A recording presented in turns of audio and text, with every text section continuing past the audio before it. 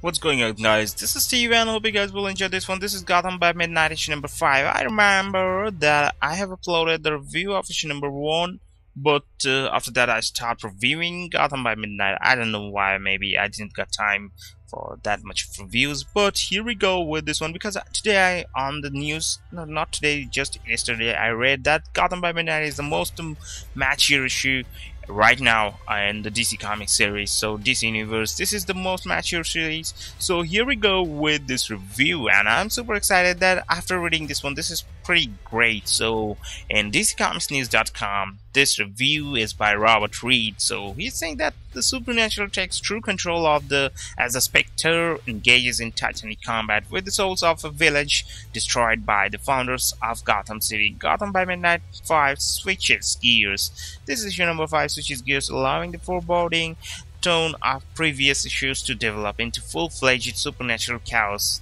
The issue opens with the Spectre wrestling with the monster from the previous issue. The being wants the Spectre to turn his gaze to Gotham, the amount of the scene that holds the city in its grasp, and to burn it all away. The being called Echondrid pleads with the Spectre. Echondrid is not some emissary from the natural order, but the ghosts of those betrayed and slaughtered by Gotham City's founders, a village of people who were brutalized and cast out from their native home. It's a plea that the Spectre is willing to contemplate.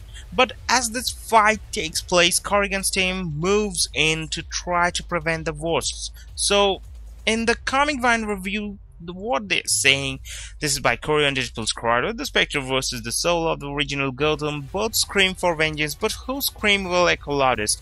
So the good things about this one is last issue left off with Jim Corrigan finally losing control as the Spectre came out to see just what all the fuss is and to inflict God's wrath upon the spirit that's been tormenting the people of Gotham for years, even centuries. There's just only one slight problem: that spirit is a different spirit of vengeance, avenging the spirits of the native people who lived on the land before the colonists overran them. The question became, who was the Spectre and who will give the Spectre orders more interested in avenging? We don't know about this one, but a titanic part of what makes these books horror and terror still work has got to be the art by Ben Templesmith. Templesmith's use of both wild, exaggerated character designs and judicious negative space gives the book a tone that matches not just what's going on panel, obviously, but what's going on just under the surface. This also helps keep the book intimate and personal, despite the obviously huge